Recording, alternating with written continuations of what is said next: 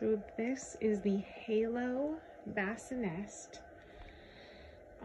It's really just a cute little bassinet that you would use for newborns to up to 6 months of age. This is just a quick review of the actual device. I've been using it on my newborn. So it comes, this one that I have comes with the infant insert. I didn't clip all of the clips just for the purpose of this video, so I could take it off very easily, but they just snap on like this. It's really hard to do with one hand. It's really a two-handed job. Okay, there you go. Just snap with your non-dominant hand. Okay.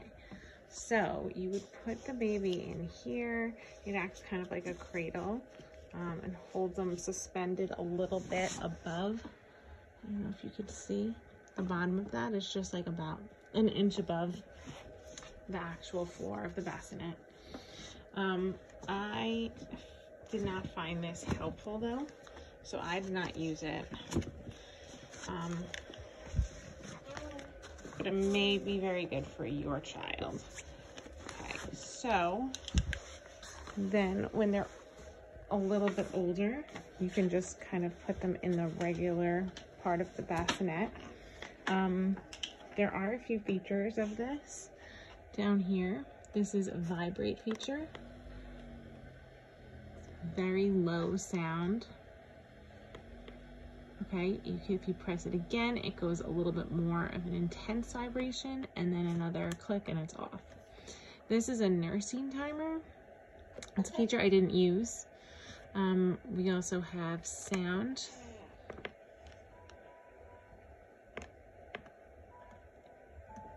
I don't know if you could hear it.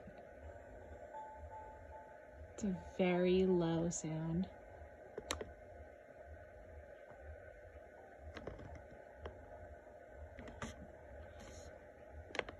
And then we have the light. The light you really aren't going to be able to see great, just because it's not really dark out. It's a very low light. On the more upgraded version of this, there's another button down here for a floor light. That would be a very good upgrade because, as you'll see, there's these very long, hard metal bars, and they are hard to see in the dark. So we've tripped a few times over them. A good thing about these though is that you can, if you have a bed that has room underneath, you can slide the legs under. However, I do not. I have a storage bed, so the legs stuck out pretty far. And as you'll see here, this is the adjustable like up and down, so it could be very level with your bed, which is great. And this kind of collapses just a little tiny bit. I don't know if you could tell, it just goes down a little bit.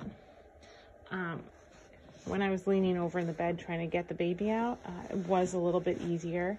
But this side, this back side, is actually higher than the front side. And then the pad it comes with is very specific. So you can't, you know, mix it with really any other bassinet, you know, covers or anything. It's very specific, but there are a few layers to this that were good. Because when the baby has an accident, you know, I took one layer off and the layer underneath was okay. So there's some waterproof pads you can get that go with this, but make sure you buy specifically Halo. And on the side, there are these little pockets where you can probably put like diapers or binkies or something like that. And there's one on this side as well. And it's pretty spacious. It's pretty heavy, so it's not easily movable. I don't know if you can see, but under here there's like a little lever, and you push that to release it and separate it from top to the bottom. And the two pieces should be probably carried in separately. And as you'll see, it's called the swivel sleeper, the Bassinet swivel sweeper, because it does swivel. So you can turn the whole thing around. It comes out, push it back in. This was helpful getting out of bed. I would push it and make room for myself to get out of bed, and then I would pull the baby in closer as I got back into bed. That part I liked about it. What I don't like is that it does not, I would love if it like kind of rocked the baby like this and moved. That would be ideal. But this does not move on its own. You'd have to physically swivel to move this bassinet. And that is pretty much everything you'd probably need to know about this bassinet. Would I buy it again? Probably not. See my review of the Snoo sleeper, because I feel like that does a lot more than the Halo. However, if you're looking for something in a lower price range, this might be a better option. I just felt like the baby wasn't as comfortable sleeping in here. You know, I felt like this got kind of cold when I would take him out. So what I would do is I'd take the whole thing and I would put it in the bed with me while I nursed. That helped a little bit. Also that it didn't rock. Now you can rock it, but you know, that's a manual thing. It's not like you can, you know, let the baby kind of in there, and have the actual device rocking him. You have to rock him. And I felt like it's a little bit jerky. Like when you first pull, it would kind of startle the baby. So I would, even as gently as I'm pulling, it just kind of like, they would just startle every time. So it definitely was not my favorite purchase.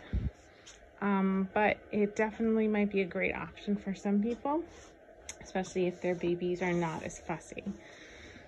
All right, I hope this review was helpful. And make sure to check out my review of the Snoo, because that is the one I ended up buying and using when I felt like this one was not working for us.